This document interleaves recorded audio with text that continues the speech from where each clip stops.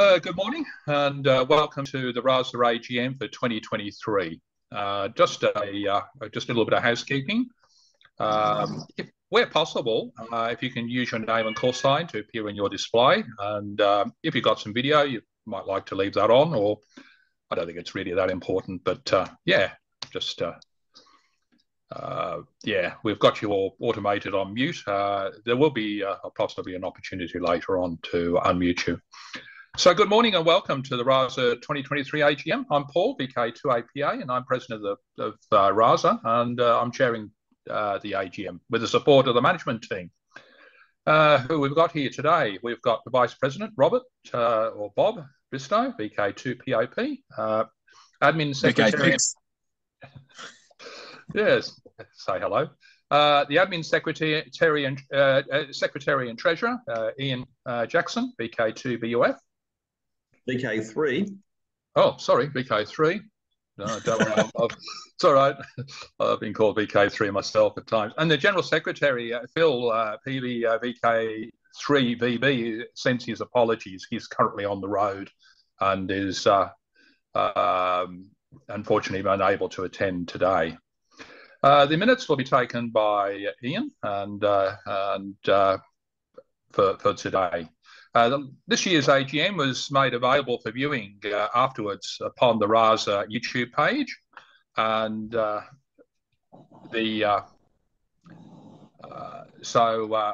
gave an opportunity for those people to be able to respond to that, and we will take that the minutes are accepted from the fact that we had nil response. Okay, there'll be a brief Q&A session after this annual general meeting, and the team will be available to answer questions where we can. We always keep in mind that Rasa is a very open organisation. We're approachable via email, info@radioamateurs.org.au will get us, and we're happy to answer questions at any point. So like AGM meeting today are fully association rules, and this is the minutes a bit. I forgot about that. I'm a bit disjointed today. The AGM minutes have been circulated. They were circulated 21 days before the AGM, and the meeting has been available for viewing for the past year. The membership was polled via email for confirmation on these minutes reflected the proceedings of last year, and there was no dissenting feedback given. Okay. I'll give my report here very briefly. The AGM marks the beginning of the Society's year and reflects often on the Society's activities. This year's been somewhat notable with the ACMA's move towards class licensing, and the issues and changes this is bringing from both sides on the ACMA to make change and do more with less. I must admit I can personally understand that, as I have served time in the federal public service. However, these changes must be fit for purpose, and Rasa has expressed your concerns and communicated to us by you, the members, and the general amateur community, and that's all been reflected in our responses in the consultation. Rasa also revisited the work performed by our membership, a strategic review of amateur radio in Australia, and that was done back in November 2021, but is still fresh today, and we plan to continue using this guide and also additional input from yourselves in our role now and in the future. Rasa, of course, is an open organisation, as I've mentioned before. We like to listen to the amateur community and we welcome input, so don't hesitate to contact us. An exciting new initiative for the new amateur is coming soon as well. That'll be announced through the usual channels, and that's something else that's been worked on in the background over the last 12 months. More about that as the release date comes up and we finalise that. We've also tried to get out there and since COVID sort of stopped us doing that, getting out in the community and doing community meetings and so on. We did one physical meeting this year, but we've done a few Zoom type meetings, and I'm hoping that we'll do a few more physical face-to-face meetings in the coming 12 months.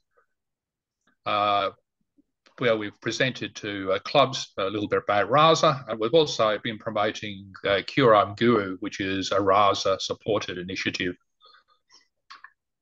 So on behalf of the members and myself, I'd like to thank the Rasa board and volunteers for their time and work on all of this. This all doesn't happen all by itself. It does take a little bit of time and effort. There's also been some changes too to our board, and I'd like to thank Phil Peavy, VK3 VB, as our outgoing director. His valued contributions have been most helpful, and on behalf of the membership and management team, I'd like to thank Phil for his contributions to Rasa and amateur radio in general. And I would like to wish him success in his future endeavours, and I'm sure he'll be an active member and contribute in the future anyway. Okay, this is the point where I actually asked Bob if he'd like some input as Vice President. How would you like to have a few words, Bob? I'm just asking Bob to unmute. Oh, can you hear me now? Can. Yeah, you're going through well. Okay, don't mind the lag. Yeah, g'day everybody. Yeah, not too much to add. I had the onerous task of being asked to glue the QTC magazine together with all the stuff that everybody throws into it. So I'm pleased with that magazine and the content we get. It's fantastic. And we all need to do our best to promote it, I think. And our old mates across the road in Bayswater still playing some of their tricks, but yeah, the least said the better. So yeah, that's enough. And yeah, I'm pleased to be part of Rasa. Thanks there, Bob. Look, yeah, QTC magazine has changed a little bit. The publishing format is a little bit different, but we're always interested in feedback. And yeah, if you've got any articles or information, don't hesitate to contact us. That may be suitable to put in the magazine. That's for sure. Okay, I'll hand it over to Ian now as Treasurer to give the financial report.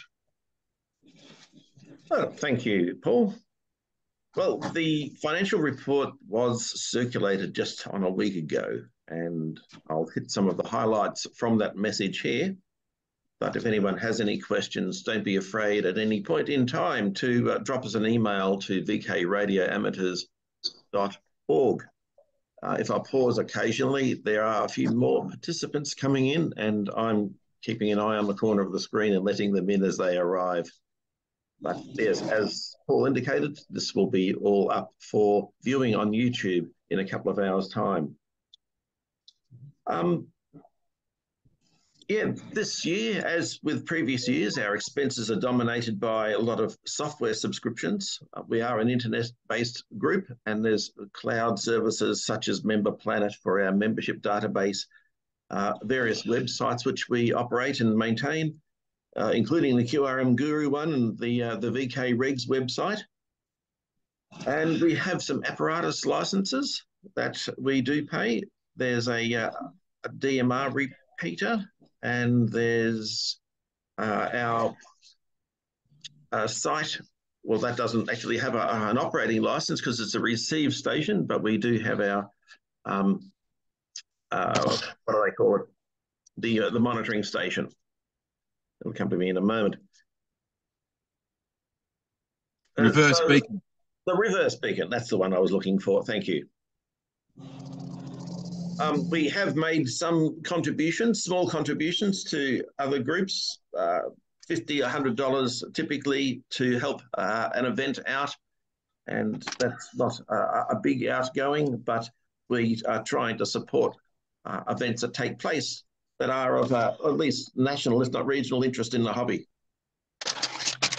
And we did attend and speak at a couple of events of importance last year. We were at Perth Tech, and we were at Rest in Tasmania, and we gave a presentation on interference mitigation at both of those sites. And we were represented at Antenna Palooza in Victoria. We've had tables at a few Hamfest sales and interstate meets. We did get up to Brisbane, which was excellent, and I caught up with the guys up at BDRS. So those travel expenses, for the most part, have been borne by the people who are attending. So they don't appear on the outgoing list because essentially our committee, our team members who are getting around are doing so at their own expense at this point. We did make some revenue from our merchandise sales, mostly the ferrite ring kits, the kill kits, which has been performing very well. There's something like 238 kits that have been sold since the program was launched back in 2020. And the margins from that basically go into the pot, which help us provide our services. And on the membership fees, we conducted something of an experiment, a test for the last 12 months. We'd had a lot of people subscribing as normal, and we wanted to see how we would go with a donation model. And it was very good. That is, a lot of members did kindly donate a little bit over the last 12 months. But we've decided to revert back to the $10 a month, and we've had a lot of uptake from that in the last 30 days too, which was excellent. And there's a couple of reasons for that. The subscription that people pay when they do send in their $10 is sort of an acknowledgement of participation in some respects. So that helps. And we've seen a lot of very generous contributions where many amateurs have paid more than the minimum is required, and that for us is apart from being extremely useful and allows us to do things, it's a vote of confidence. I feel that we're heading in the right direction. Yep. So as we shift from an apparatus license to a class license model, which is the way that the ACMA is sending us, the representations will probably become fewer, the direct representations. That won't stop because there are certain issues that haven't gone away as yet. But we're going to be continuing to promote the hobby, and we'll do it all over again this year. I won't go into a blow-by-blow description of figures, but in essence, our total income was just over $5,000 in the last financial year, and our total expenses was a little bit higher. So we're actually down by $450 for that year. And there's a couple of reasons for that. We had a couple of big expenses in there. Some of our subscriptions, we opted for multiple year accounts rather than a single year. So they all show up in the 1 year. Otherwise, we've pretty much covered our expenses with our income. That's about all I have on this one, Paul. Back over to you. Thanks there, Ian. And just to clarify, I think Ian mentioned $10 per month. I think he meant $10 per annum. But yes. if you feel the desire to pay us $10 a month, don't let that slip past. I did say that, didn't I? And no, yeah. $10 a year is fine. Okay, just that's okay. Let's continue on. We had our election, the 2023 Rasa election, and that commenced on that was August the 25th, and this process is overseen by one of our volunteers, who is our returns officer in that role, and that's Michael Van der Acker, VK3GHM, who very kindly steps in and makes sure that we do that all above board. And I'd like to thank Michael on behalf of Rasa management and the membership for performing this role. So over to the admin secretary, time to change hats, Ian, to read the report issued by the returns officer. Thank you. And yes, and thank you, Michael, for doing this role. Michael has been quite busy. Michael gets involved with the Darwin to Adelaide Solar Challenge, and I think he's going to be very busy again this year with that. So I have a report from Michael, which I'll just go over. There's only a little bit of text here, but it's essentially the procedures of our election cycle. Election results for Radio Amateur Society of Australia 2023. A call for nominations was made to members via email on the 25th of August with a request for nominations for the committee positions for 2023-2024 to be received by the Returns Officer. Only one final nomination for each of the following positions was received before the due time and date. That was from Paul, VK3 APA, Vice President, Bob, VK6 POP. I did what you did, Paul, and called you VK3 APA. I'll say that again, VK2 APA. Bob, VK6 POP. Treasurer, Ian, VK3 BUF. General Secretary, Andrew Beals, VK4 KCS. And at the moment, acting as Admin Secretary, again, myself, VK3 BUF. Therefore, these above positions can be filled by the nominees without ballot. Declaration, I, Michael Vandernacker, as Returns Officer, do hereby declare that the above results are a true and accurate record of the results as submitted by nominees. Signed by Michael.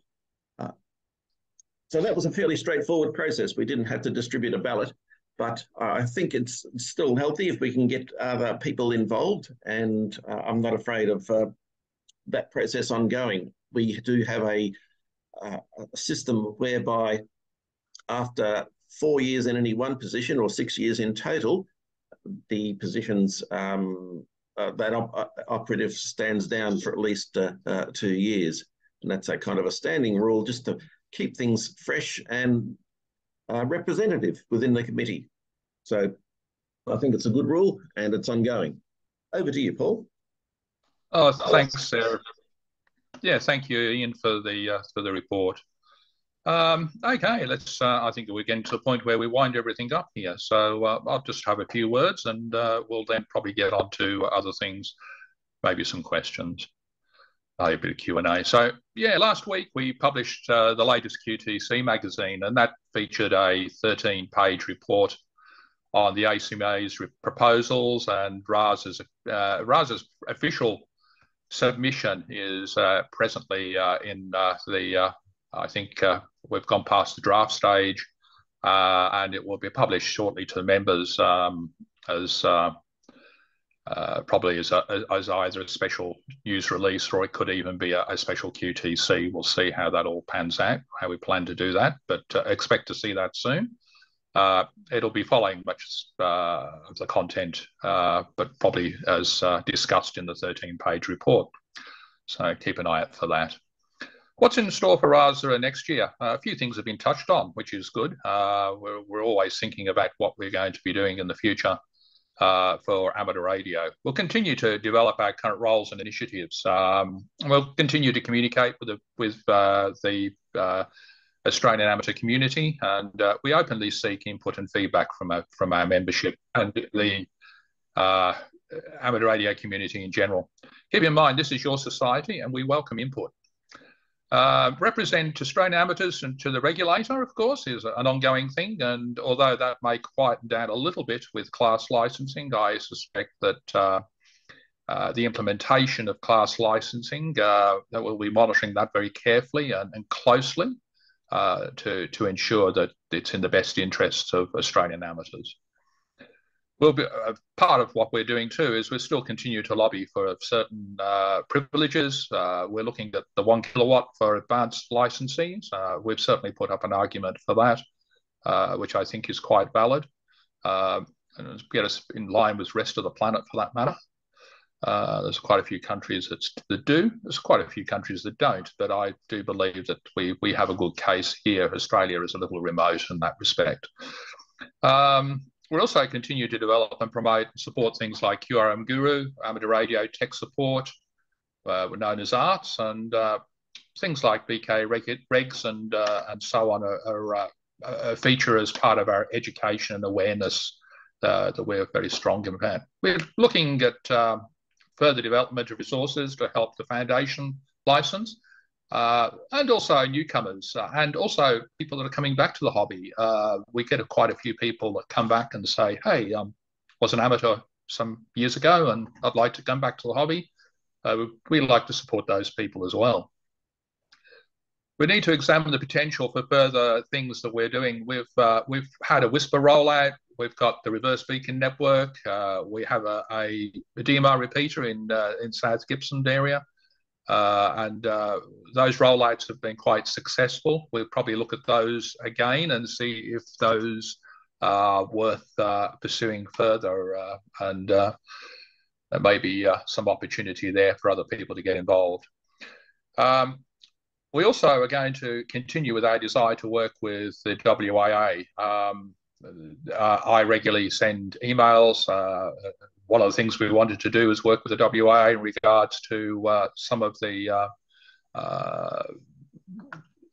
responses to the ACMA regarding the recent things like with class licensing and assessors and all that sort of thing. And if we get into responses, we'll let you know. We'd like to also develop our strategies to grow and evolve and improve Australian amateur radio. But we do this by listening to all amateurs. And of course, this all highly happens with your input and support of the members. And so, yeah, we'd like to hear from you. So on behalf of the Rasa management team and volunteers, I wish you success in your amateur radio endeavours. So that pretty well concludes the AGM part of this meeting, and I thank you for your attendance.